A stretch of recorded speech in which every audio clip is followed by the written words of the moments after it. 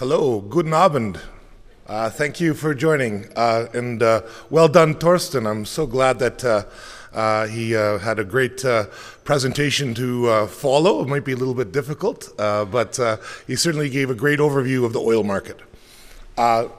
Saturn Oil is a Canadian-based conventional oil and gas company. We are here to update our German shareholders. At one time, a great percentage of our company was founded by German shareholders, and we're listed on the Frankfurt Stock Exchange. Their main listing is in Canada. For those of you that don't know the story, we're a conventional producer in the provinces of Alberta and Saskatchewan. Mostly that's where the farmland is, and we usually borrow a small piece of land from farmers, pretty indicative that we're in the grain fields, and use a very small piece. We don't want to be confused with the oil sands and where there's open pit mining or thermal producers who boil water to separate bitumen from sand. It's very important for us that we keep a very low carbon footprint on the development of our oil. And we like to think that it's ethical oil that we're producing in our light oil, in that in Canada we have a very similar value structure to Germany. Certainly we champion human rights. Equality is important for us. Within our company, we have some very smart engineers and geologists that are female, some of our top accountants, and they're just brilliant. Important for me, my daughter is graduating from high school in the next 2 years, and of course, she's free to choose whatever path she wants in her career. Now, that's not necessarily true from all the places oil is produced. So I think that Torsten made a great case of the importance for light oil in our economy. It's not something that will be taken out immediately. It's certainly very important. So I think it matters where your oil comes from. And so that's why we're trying to produce light oil in the right way. As we've been delighted to update our shareholders today, and as we've been traveling through Germany, we're back here in Stuttgart 2 years ago, presented in the same room. A lot has changed. We've grown the company quite a bit, and I'll walk you through that in the oncoming slides. The report on Business Magazine, Canada's largest magazine, our largest publication for newspaper and magazine, Report on Business, they put us in their study as the 18th fastest growing company in Canada. And that puts us as the largest growing, fastest growing oil and gas company in Canada too. So quite a bit of growth, and the story has changed quite a bit in the last 2 years.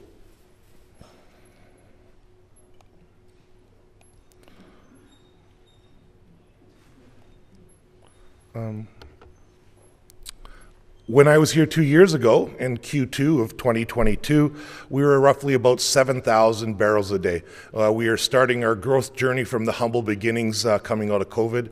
In Q1 of 2021, we were all of 233 barrels a day of oil. We're standing here today 2 years later, and we're now about 27,000 barrels of oil equivalent every day. It's more than a 3 times increase in production. And really what we've done is well, the timing couldn't be better. Light oil trades at a very strong price internationally, as well as in Canada. And so that equates to quite a bit of cash flow. We switch gears currently from our growth mode into harvest mode to capture this great amount of cash flow.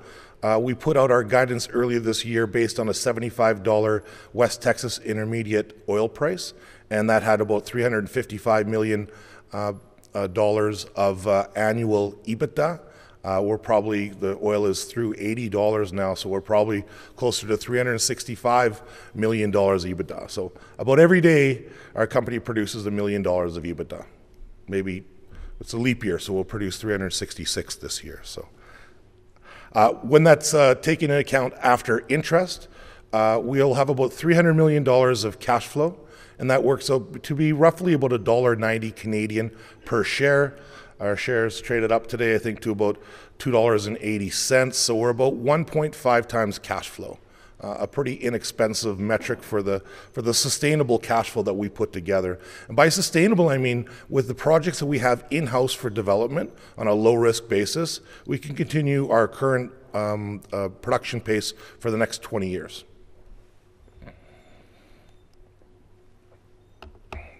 So with our $300 million of annual cash flow, about 50% of it goes towards paying down debt. We've had a terrific lender based the family office out of New York that at the peak, at the start of 2023, we had borrowed roughly about $600 million Canadian. We've been paying that down at a very rapid rate. Half of our cash flow pays that down, and we expect by year end we'll be somewhere around $270 million. So by the end of this month, we'll have repaid since the start of last year about $265 million. So a big priority for us is to deleverage the balance sheet as quickly as possible. Terrific lender, but our philosophy is to return all that debt and then have the shareholders own 100% of the company thereabouts. So by its logical conclusion, we'll have repaid 100% of the debt down by the start of 2026, which is not too far off. Somewhere along the line, we'll end this year at about $270 million of debt. And somewhere, that's be less than 1 times our EBITDA, quite a low leverage number. And some point in time, we'll likely put this as a permanent part of our capital structure and then term it out. And then now we'll have $150 million of free cash flow, no longer going to pay down debt, and we'll have to find some direction for it. Certainly the board of directors has some ideas at that point in time, maybe instituting a dividend. We could do a share buyback. Our shares seem quite inexpensive right now compared to our peers. Or we continue back on our growth trend and increase capital expenditures and more drilling. So something I think that's in the near term where there's going to be an inflection point, and I think a big part of that just comes from paying down debt very quickly. We currently have 161 million shares outstanding. In our growth last year, we picked up a couple of large U.S. shareholders. One of them had been with us since the start, since 2021, since we started our growth trek. That's Lieber Advisors out of New York. They've been very good. They've initially invested $10 million into us, and they've increased that fourfold over the past few years. So they own about 12% of our company now. And then earlier last year, another large U.S. institution called GMT Capital out of Atlanta, a longtime investor in the Canadian oil patch, has invested at that point in time $60 million and has continued to increase their ownership over the past year to now they own about 28% of our company. So 2 large U.S. institutional holders hold 40%. They're good friends to each other and they talk quite a bit. So big shareholders, big expectations, and they've all come in basically the range of with a $2 handle, where the stock is still trading now, but luckily we're look to be breaking through that $3 barrier soon. Net debt, like I said, stands at about $400 million, and so our market cap has just recently passed through our debt, which is a great milestone to have that and continue to look to carry on there. So enterprise value is roughly 900 million Canadian, and we look to maintain that enterprise value by paying down debt. So the other part of that function is hopefully the market cap follows in step.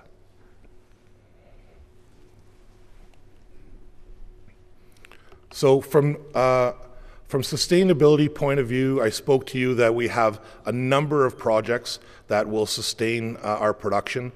We just had our third-party independent reserve evaluation done. It's done by Ryder Scott out of Houston. They tallied up 145 million barrels of 2P reserves. So that gives us a very long reserve life index of about 15 years. That's predicated on over 800 drilling locations that they've opined on our land that we hold, that's approved for development, that they've given reserves to. And on top of those 800 locations, we think we have at least 500 plus more that our geologists and engineers have identified on maps that internally we hold really over 20 years of drilling inventory. So, and of course, as we get through that, we'll drill about 60 plus wells this year. They're always finding new ideas.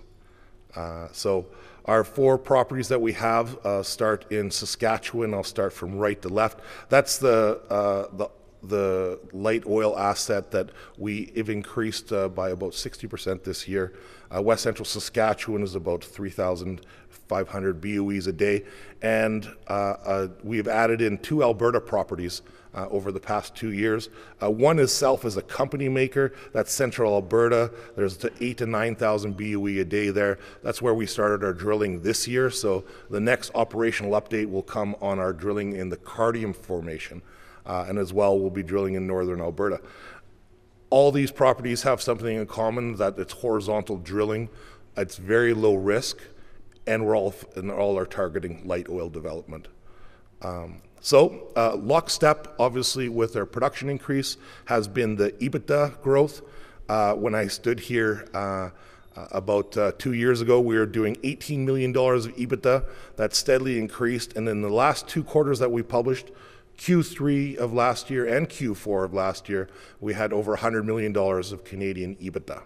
So the cash flow is following the production, and we're putting up these numbers every quarter, and it's nice to string them together. All right. Less my element than Torsten, who went ahead of me, that did a great evaluation of the importance of the oil market. I mean, I think most people know that the world needs a lot of light oil. It's just a matter of where they get it from. So we turn to our experts. Each can have their own idea of where demand is going to be, but certainly I would turn to the Americans. U.S. Energy Intelligence Administration from the U.S. sees oil demand extending out to 2035, peaking at over 105 million barrels a day. Standard Chartered, the international bank, came out with a very bullish expectation of that going over 110 million barrels a day. And of course, we all care about the opinion of OPEC. They may be a little biased, but they have it close to 115 million barrels a day of demand. I think that where we're seeing that demand increase, it's not in Germany, it's not in Canada or even North America, Western Europe. It's the non-OECD countries. They are developing, and they have a hunger for oil. And so as demand drops off here in Germany and in Canada, that's going to be more than picked up by these developing nations. So I think that there's a long-term plan for oil, and it's going to be here for quite some time. We may well be in an energy transition, but I think it's going to take multiple of decades to get there, and it's not as quick as some pundits think. So for us, I think that's quite important. Canada has certainly prepared for there to be a continuation of oil demand globally. The United States does take a large portion of our oil exports. However, we've been diversifying our ability to get our oil off North America. I'll point out here that the newest pipeline that we just expanded here is this Trans Mountain line, which takes oil to the Pacific Ocean. Previously, it had 300,000 barrels a day of capacity. We have just tripled that capacity, and we're filling that line now. We look to make deliveries next month, and that'll be a brand new export for our country, which is pretty important.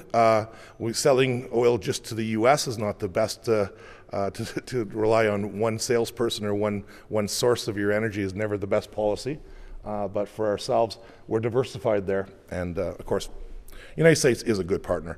I would say I'll point out for ourselves, our 3 sales points are here in Edmonton, as well in Alberta. And then we've got a sales point here in Saskatchewan and just on the other side in Manitoba. And so those are the 3 places we sell our oil. I think that Canada's done a good job of preparing itself, that there won't be a backlog for the expanded production that's happening in Canada. Looking at it at another chart put together, of course, over the past few years, the Enbridge, one main pipeline, has supplied most of the oil to the U.S. And on top of that, we've continued to layer in new ways to get the oil out. There's, of course, the Line 3 replacement of Enbridge, who expanded that pipeline. Trans Mountain was a new line that was extended, and now the Trans Mountain expansion is the latest piece. And so really what it's done is continue to stack up export supply as production increases in Canada.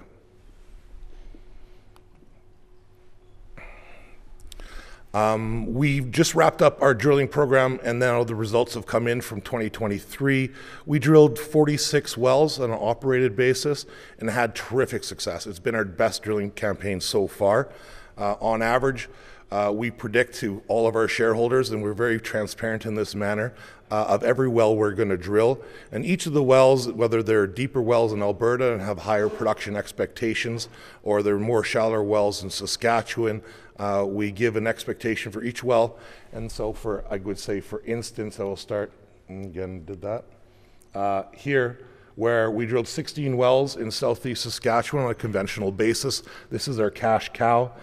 Typically, we look for about 69 to 70 barrels on an IP30 basis for the first 30 days, and these wells came in on average close to 84. So roughly about a 20% outperformance over expectations. And that's right across the board. You can see in southeast Saskatchewan, in the Balkan area, we've also had about 10% above average. You put it all together, one area, and we're quite transparent in our results. We were 5% below expectations on our Montney land. And so that has driven our expectations to do even better. We'll be drilling 4 more wells there this year, and I think we're going to have some improved results. Net, it's about 13% above expectations, and so that's what's helped us maintain our production. We have, so to say, one arm tied behind our back, because half of our cash flow goes towards paying down debt. So our goal is to sustain our production with the other half. We also had a report card just come in. Every year we have a reserve audit, like I said, from Ryder Scott, and they do an evaluation of our assets. Obviously, with the production lockstep, so has gone up our reserves, where we ended 2020 with 6 million barrels of reserves. Now that's gone up to 145 million barrels on this chart here. How did we get there? We also look at in terms of our acquisition cost. In 2021, our finding, development, acquisition cost, it was an anomalous year coming out of COVID that we were able to acquire assets at very low prices. Our cost per barrel for finding, development, and including the development future costs in there, was under $6 Canadian. We enjoyed a net back that year over $36. So as an economic indication, for every dollar we invested, we'll get back $6 in undiscounted cash flow. 2022, also a good year. Anytime you're around 2 times investing $1 and getting 2 back, you're doing pretty good business. Last year, we added barrels at about $15, and we had a net back about $47. And net back simply being the price we sell it at, less the royalty we give to our government kindly, and then our operating costs. So on a 3-year average, we've added 150 million barrels to our inventory in terms of through the drill bit and through acquisition. And over the last 3 years, we've enjoyed about a $50 net back. So for every dollar we've invested, we're pulling out 3.6. Developing oil is pretty good business in Canada.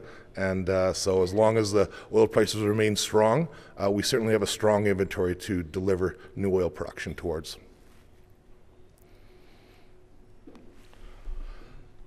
I won't delve into every one of our properties, but it's probably a good idea to kind of get an idea of how we're developing this oil in Canada. I look to our southeast Saskatchewan property. This is the area that we've increased it by roughly 60% year over year. In this place here, we control about 4,000 kilometers underground pipeline. That's 72 key facilities that separates the oil, the water, and sends the water back down in the ground and the oil and the gas off to sales. What I wanted to show here, which is pretty exciting, is this new drilling technique that's came about just last year in Saskatchewan. This is a open hole multilateral well where you start with one well bore that goes down to the pay zone and then spreads out to 8 horizontal wells. So what you get to do is, this is the farmer's field above. You can take 2 miles by 1 mile, and you can develop it just through 4 little development areas up top. So what we're doing is we're keeping all this land available for farmland. We're keeping our footprint very small at surface. And then when we're done with it, we make sure the land's returned in pristine condition. We drilled about 40 wells last year, and we retired 80 wells that were old and out of service. So we're certainly getting ahead of the problem and leaving no mess behind. I touched on this earlier. Here is our guidance for this year. I mean, obviously, we're looking like a $75 WTI expectation. We'll probably do better than that this year. Fingers crossed, of course. We have a very strong hedge book that if oil prices do fall, we'll get quite a bit of protection on the downside.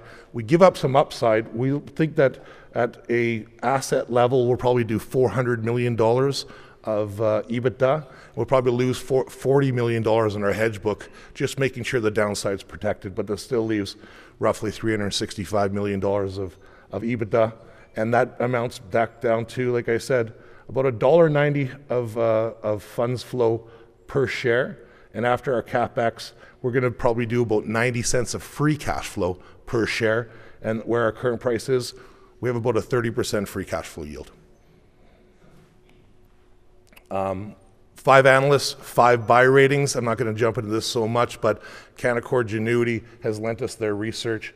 And as you can see from this, enterprise value to debt-adjusted cash flow, you can call that enterprise value to EBITDA. We trade at less than 2 times. We're the top pick of Canaccord Genuity, more big expectations, but we're well below the average in terms of valuation here. They have a $5 target price, and they expect about a 75-80% rate of return on our stock, and they expect returns on all the companies that they cover, but the highest expectations on ourselves. So that's what I wanted to go through with you. I do point out on this presentation, I answer info@saturnoil.com. You can send me any inquiries, any questions. If any more questions immediately, you'll find me at the bar after this. And then from here, new to our board here, Thomas Gutschlag of Deutsche Rohstoff, and he's been a good guidance for us on our board, and obviously from our German shareholders, and he's just a great business person. And thank you for your time, and if you are considering investing in oil, I hope you consider Canada.